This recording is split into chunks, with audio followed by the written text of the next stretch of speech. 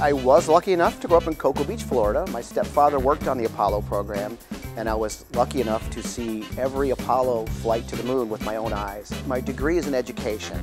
I was a carpenter. I left carpentry and decided that I wanted to go in a different direction. One of the things we do, in addition to setting up exhibits and maintaining them, is we get to talk to the public about what we do here. So one of the things we have here that helps us greatly is a 3D printer.